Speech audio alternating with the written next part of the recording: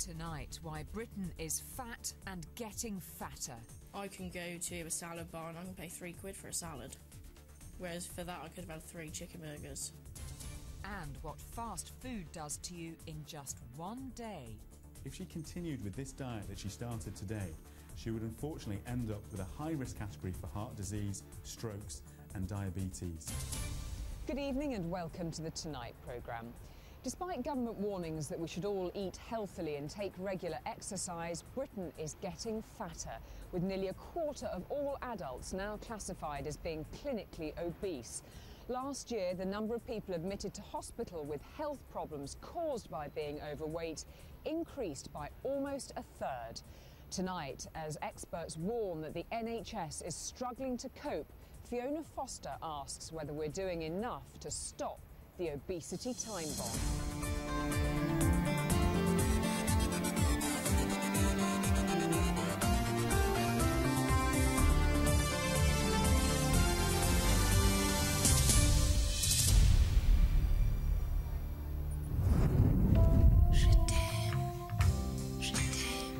We love eating. We're consuming more burgers, pizza, fried chicken, chips, cakes, crisps and chocolate than ever before. Last year, we spent a record £5.5 billion on takeaways. So it's little wonder we're fat and getting fatter. Our nation's diet is really poor at the moment. It's too easy to go to convenience foods, high salt, high fat, and we need to make sure that that everyone understands what effect this is having on the nation. It's a ticking time bomb in terms of cardiovascular disease, heart attacks, strokes, and unfortunately it's going to lead to a really poor and ill population. This is Charlotte. She's 17 years old and weighs 18 stone. She's clinically obese and it's already taking its toll on her health. I only have to walk up the road and I'm out of breath. I only have to walk downstairs, I'm out of breath. I can't walk far distances because otherwise I'll have to sit down halfway through and then carry on. And I just get out of breath way too quickly and I just can't do things that I want to do. Charlotte is about to become the 3rd member of her family to undergo weight loss surgery. Then we're going to go into this room here, alright? Don't worry, you'll be fine. I'm just anxious now, I'll be glad to see her back. Yeah.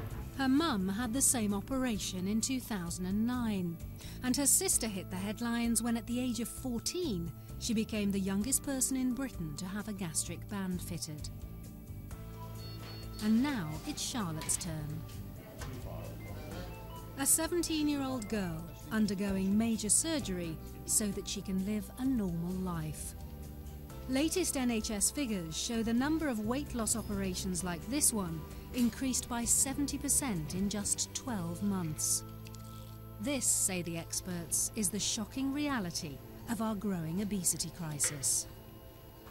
The problem is definitely an epidemic. It's been building up for the last 30 to 40 years. We are now at a point where the ticking time bomb has already exploded. Britain is now the fattest country in Europe, but we weren't always this way. 50 years ago, in 1962, the average man weighed just 10 stone. And the average woman, 9 stone. Today, it's 13 stone for a man and 11 stone for a woman. But if we carry on as we are, in 50 years' time, the average woman will weigh 13 stone.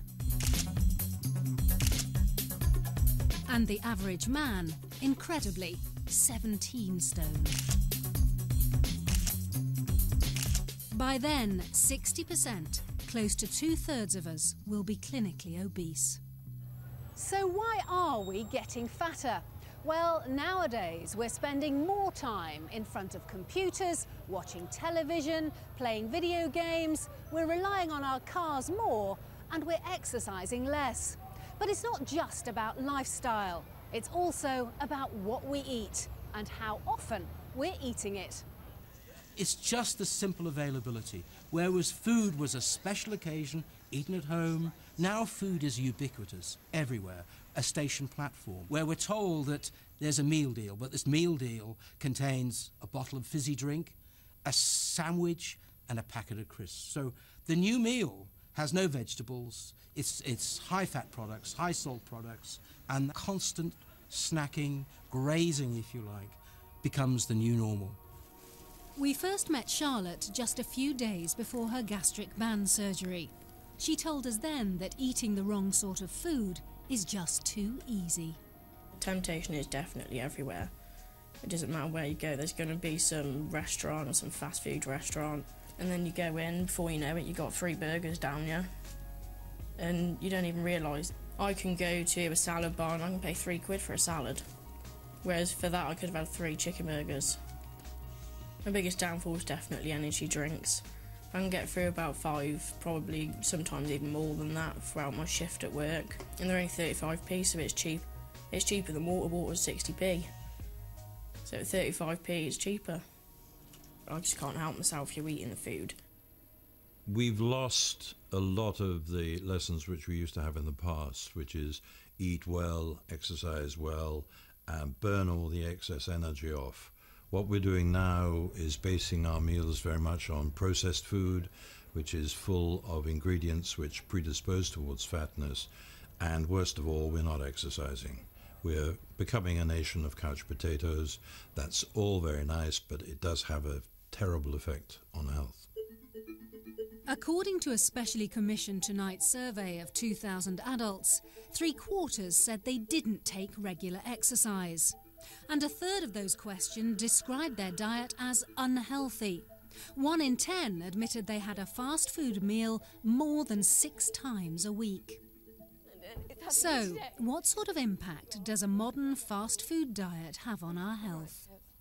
Hi, I'm Tammy Facey. Hi, I'm Terry Facey. And we're identical twins. Tammy and Terry have agreed to help us find out. Normally, they're both careful about what they eat. But for one day only, that's all going to change. One of them's going to go away and have all the horrible foods, all the really fatty types of foods that they can have, and we're going to take their cholesterol in the morning and in the evening. The other one is going to go away and have a really good, healthy diet. And again, we're going to see what effect that has on the cholesterol from the morning and the afternoon. And it's not just their cholesterol. We'll also monitor their blood pressure and check their arteries. At the start of the day, tests show they're as identical on the inside as they are on the outside. But will that change? Tammy's on a healthy diet of low-fat, low-calorie food. Terry, on the other hand, is on the great British diet of ready meals, takeaways and sugary, salty snacks. First up, breakfast. So right now I've got a bowl of healthy cereal, some semi-skim milk, a bowl of fruit and some green tea. I've got a sausage and bacon sandwich on white bread and brown sauce and a cup of tea.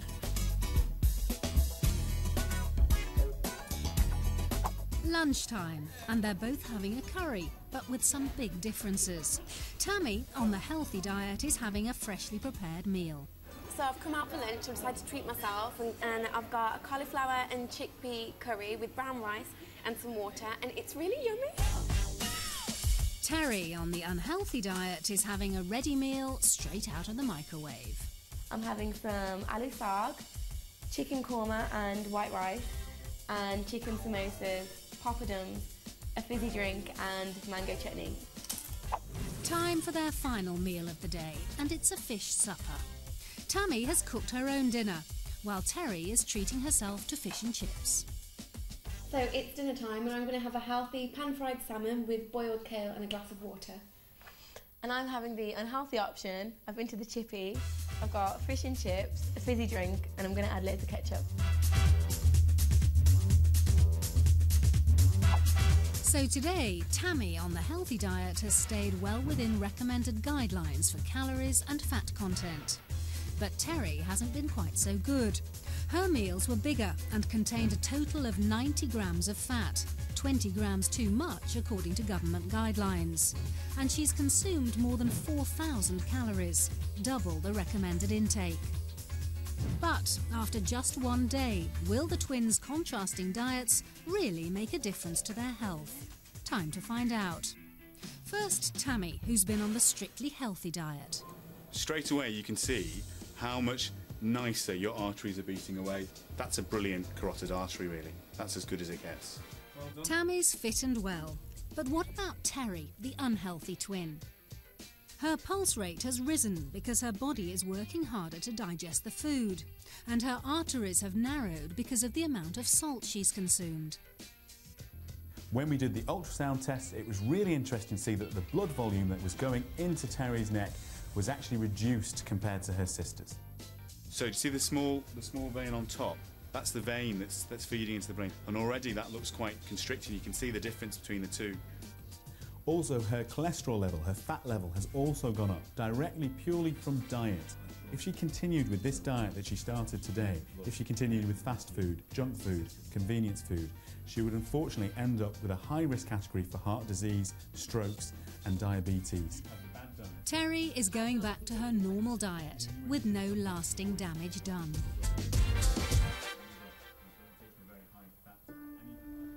But for the many who eat like this on a daily basis, the prognosis isn't so good. I don't think it's overstating it to say that there are some people who, because of their eating behaviours, are going to shorten their lives. I see patients every day who, in effect, are doing that. The NHS spent £4.2 billion last year treating overweight patients. But if obesity continues to rise at its current rate, that figure will double by the year 2050. Britain, say the experts, is in danger of sleepwalking into a crisis it can't afford. I think the economic implications for the health service are onerous. We are going to see large numbers of people entering middle age with serious diseases, which are obesity-related diseases, which will take up a huge amount of NHS resource in medication and also in surgery. And this could have really profound cost implications for the NHS in the longer term. Birmingham is officially Britain's fattest city, and the burden on hospitals here is already considerable. Last year, more than £170 million of the city's NHS budget was targeted at tackling obesity. So I'm just going to do your height, weight, and then work out your BMI, okay? Here at Birmingham's Heartlands Hospital, they have a special obesity clinic, fitted out with oversized chairs and specially reinforced beds and wheelchairs. 5 years ago, the clinic was open for one session a week. Now it has more than one a day. Okay, oh, you're quite tall. No, stand up straight, that's fine. Being in the clinic today, it struck me that we could have been in Birmingham, Alabama, rather than Birmingham in the West Midlands. Are we catching up with America? Well, we've caught up with them already. There are certain areas of the UK that have got similar levels of obesity to America. In the future, with the obesity problem, the NHS is going to be in incredible trouble and is going to be crippled by looking after patients with obesity, all the complications, the medication costs. So unless we tackle the obesity problem now, we're going to end up in serious problems.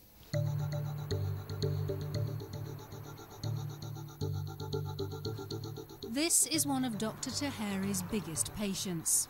Pargat Chand weighs 40 stone. He works in the rag trade and supplies clothes for overweight men. Not surprisingly, business is booming. That one's the biggest jacket we do. That would be around about a 58. That's a 7XL. On the shirts, we take it right the way up to a 7. Rising obesity rates may be good for business, but Pargat's worried about the effect his own weight is having on his health. I don't stand for too long in the shop. My knees hurt. I've got pains in both shoulders because of the weight. My arms draped down, so I got pains in my shoulders. I'm asthmatic. I'm diabetic. So these are the risks. I don't want to end up being in a box, and you know, at the age of 40, 45. So really, I do want to sort of do something about it. In 3 weeks' time, Pargat's having a gastric band fitted to reduce the size of his stomach and restrict the amount of food he can eat. Where are you in your treatment, as it were? I'm just waiting for surgery. I've got surgery coming up March the 9th. And how are you feeling about that? A bit nervous because it's major surgery. I haven't sort of had surgery before. The cost of treating someone like Pargat is typically about £50,000. But the hope is that by operating now, the risk of him developing more health problems in the future will be reduced.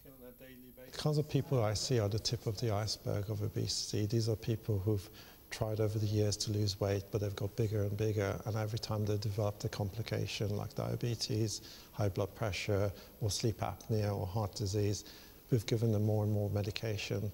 So by the time they come to me, they've tried many times to lose weight and haven't succeeded.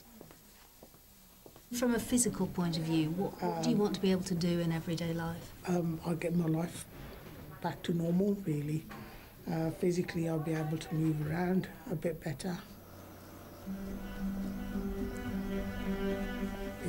Because I'm a big lad, you know, it's hard for someone like myself to bend and flex around. So if I carry less weight, I'll be able to, you know, move around a bit better. To give credit where it's due, we have tried to tackle the obesity crisis. What on earth is that? I think it's a fish or a chicken foot. I honestly have no idea what is in that. We've made school dinners more healthy. Food labelling is better, and no one can have missed the 5-a-day message. But nothing seems to have made a lasting difference.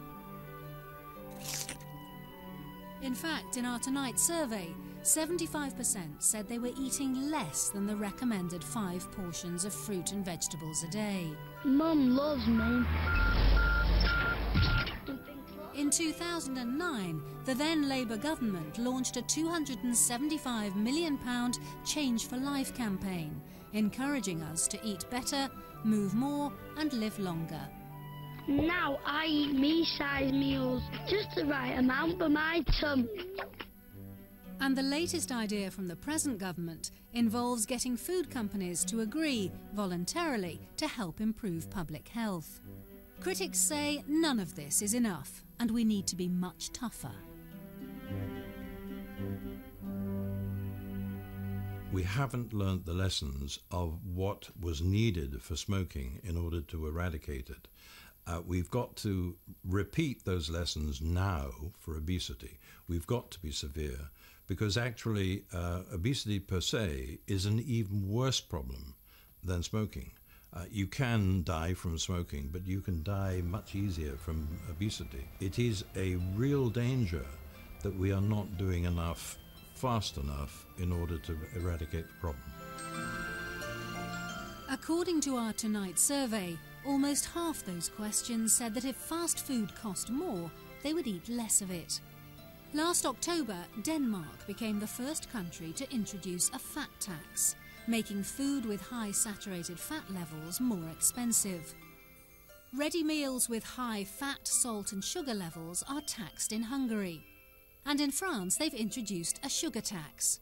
There are no plans for similar legislation in the UK.